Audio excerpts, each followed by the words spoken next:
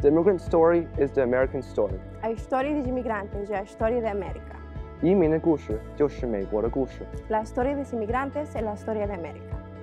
We are pleased to welcome all as we introduce you to those building a safer and healthier tomorrow. As schools and communities reopen, millions of U.S. citizens and residents remain unvaccinated, allowing the Delta variant to spread and risk more lives.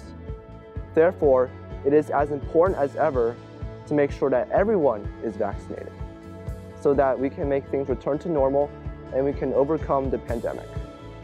Vaccine hesitancy remains notably high in the immigrant community, even though the Center for Migrant Studies estimates that 69% of essential workers in the United States labor force are made up of immigrants. This makes immigrants a vital part of our society, and it makes it overcoming this vaccine hesitancy and this issue stemming from misinformation and fear imperative.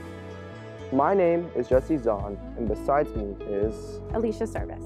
We come to you as high school students who have seen our schooling flip inside out due to the pandemic.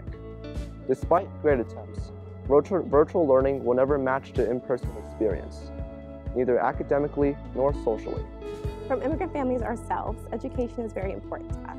This makes the upcoming restored academic year incredibly valuable. However, it's not secure. It's completely contingent upon 100% cooperation with health guidelines. However, unfortunately, too many people and individuals are hesitant to take the necessary steps. So, we turn to the doctors. Today, we'll be interviewing two esteemed medical professionals, both of whom are familiar with the immigrant background and will help us reflect on their journeys and will help us evaluate the current pandemic. First, we'll speak with Dr. Henry Lee, an allergy and immunology specialist. Next, we're going to speak with Dr. Ruth Aguna, a pediatrician with a private practice in Ellicott City. With their insights, it'll be imperative that we all work together, and we can no longer deny that overcoming this vaccine hesitancy is important. Now, we turn to the doctors.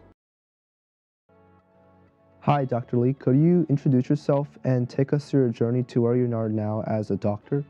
Oh, as a doctor, well, actually, just like you guys, during high school, I actually really wanted to be an engineer, but happened to be my father found this program, and they combined undergrad and the medical school together, and he said this is a very promising program using U.S. system. At that time, it's very rare in China, so one of the two programs in China actually. So we felt, okay, it doesn't hurt to try, but actually before I write the application, I never crossed my mind I want to be a doctor. But looking back, I have no single regret, and that's awesome. We understand that you studied in China and then you also studied in the United States to become a physician. We were wondering how that transition was for you. Actually, my journey is very long education-wise. I have I have a college, medical school 8 years, and residency 3 years, 11 years after 11 years in China. And then I came to the States, spent 5 years for a PhD program, and then 3 years of residency, another 2 years for fellowship. So it took me another 10 years. So total 21 years for my training, and extensively trained. COVID has affected us all. We were wondering how the pandemic has reaffirmed your decisions to become a physician. The pandemic, and I think it changed a lot of people's life as a physician. Most of us realize acutely, and when people in sickness, in national emergency, physician's role is even more prominent. The community need a physician to help calm the patients, educate the patients, and also take care of their medical need. And so I think this really an opportunity to let a physician to shine. The pandemic has lasted almost 1.5 years. Back in March 2020, did you expect the pandemic to still be going on now? I followed the pandemic from the very beginning because I'm from mainland China. And so even in January, I was planning to go back to China for Chinese New Year. My trip canceled because of the Wuhan pandemic. But at that time, I was thinking 17 years ago, there was a SARS in China, and they were quite serious, very serious, and fortunately, that got controlled and didn't spread to anywhere else outside China and Hong Kong. Pretty much that's it, contained. The time I was thinking this time probably more or less the same, maybe a little bit more, but not, we think, in my mind, the U.S. probably not going to be affected much because China is a very densely populated people, on top of each other, almost like New York City everywhere. And here, we all live in quite distant from each other. So I think even they come to U.S., it's not going to be that bad. And I think it took everybody by surprise. We just want to, for a physician, every patient I see, first question I ask is, have you been vaccinated? So I think that's our obligation to convince people, go to get vaccinated. Vaccination is not only for yourself, it's for everybody you interact with and your love. And actually it's for the community, for society. A lot of people, I think they don't have concerns about the vaccine safety, and they have all those worries, and they ignore a fact is how dangerous the virus is. We already have more than 500,000 people died in US. We have, so many people infected and caused so much trouble for the society. And why you still hesitate, why you don't want this to be controlled. And the people worry about their own so-called safety concern and worries. They think that's their body, they have the right. But as for society, everybody can't. We have to get everybody vaccinated. Thank you very much for your insights. Sure, certainly, yes. Educational, informative. We really appreciate you taking the time to speak. Of course. I'm always happy to talk to you guys. Thank you very much. Of course. Very good. Could you introduce yourself and take us through your journey as to where you are now as a doctor? Okay. My name is Dr. Ruth Aguna. I'm a pediatrician at Howard County. I started my journey when I was 16. I went to school in Bulgaria. I finished medical school there. I went back to Nigeria in 1984. So I went in 1977 to Bulgaria, 1984 to Nigeria.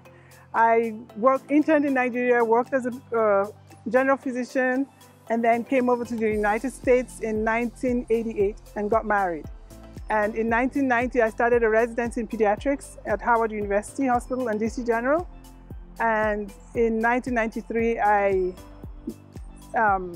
finished my residency at Howard in pediatrics, got board certified, worked as a locum tenens and at Howard County General as a neonatology pediatrician in the NICU. And from there, I started my practice in 1997. I also started working at Harbor Hospital in 1995.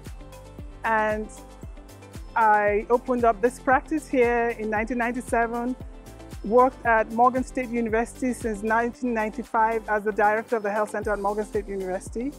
And I opened up a practice with other pediatricians in Greenbelt and Silver Spring in 2012. So all through then, I've been a pediatrician here in Howard County and working in the hospital some nights. So I work at Harbor Hospital right now in the pediatric intensive care, neonatal intensive care unit, because we no longer have a pediatric unit. How has the pandemic affirmed your professional choice to be a physician? So I love what I do, and COVID-19 has reaffirmed the importance of preventive care, which is what pediatrics does a lot.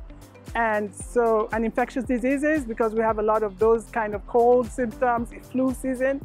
And so it has affirmed the importance of my role in pediatrics as a human being, as a physician, and as a scientist. So it has really made me realize that what we do is important. Yeah. With your experience as a pediatrician, what would you tell parents and young people who are hesitant to get themselves or their kids vaccinated? I would say that I understand the hesitancy. I also understand the fear because of all that is out there and the increase in social media. And, you know, you could be on any social media platform and minding your own business, and you will have all sorts of things coming at you. So I would say that they should trust the science, because the science has gotten us to where we are. I'm originally from Africa. Well, I was born here, but my parents are from Africa. And I do mission trips I've done mission trips to Haiti with my church, to Nigeria, and they don't have the access to healthcare that we have. They do not have the choice to say no to vaccines. They have to get vaccines. They will struggle to get the vaccines. And if you look at the infant mortality in developing countries and the infant mortality here, you would see the importance. Child mortality, I hear that in Venezuela and some countries, they don't even name their children to 2 until they are 2 years of age, because they can succumb to any of the infectious diseases that we have been able to prevent in America. So I would say it's a privilege to be an American. Go get your vaccines, because otherwise you can see right now what is happening in the ICUs and the pediatric ICUs in all over the states that have refused to get the vaccine. So if you love your children, you love your family, get vaccinated. It's so important. Before we go, we have a concluding message from Mike Mitchell of Luminous and Suki Lee of the Howard County Library System. Welcome everybody, and thank you for watching this important video. I'm Mike Mitchell. I'm the CEO of the Luminous Network for New Americans. And I'm Suki Lee, the branch manager of the East Columbia branch of the Howard County Library System. We're here today to confront misinformation, to share facts, and to bring the message to you about getting vaccination. Why is that so important? At the library, we are a community. We are a community that supports facts and knowledge. And those facts and knowledge are what's going to change our community. Getting vaccinated is so important. I mean, this is not just about your future, it's the future of the young people you just saw. The hosts, if you care about their future, if you want to make a difference, then go out and get vaccinated. You know, at Luminous, we say it's from you to us. Well, make it about us by taking a step for you. Get vaccinated. Please get vaccinated.